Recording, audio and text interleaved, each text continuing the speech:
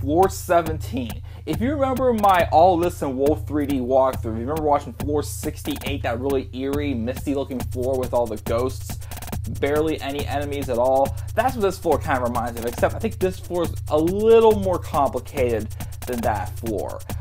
Which, of course, what's easier about that floor is the fact that the ghosts don't come back to life once you kill them.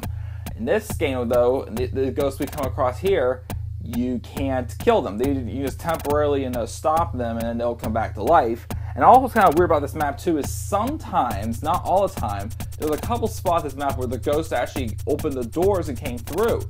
And so you just never knew like who was going to come up or how many were going to come up on you.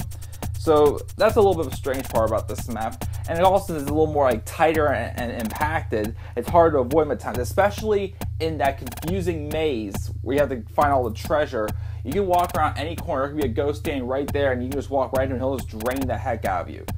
But the main thing that's tough about this map, though, is probably the secrets, I'd say. There are a lot of secrets, but as long as you practice it and know where they are, you should be fine. Of course, we have the Uber Mutant at the end, but he's not too difficult to kill since most of these prototype bosses seem to be weaker in this game, in my honest opinion.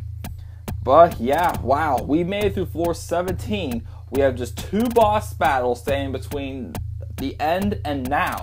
So let's move on to the first one, floor 18, where we battle the Totem Mutant.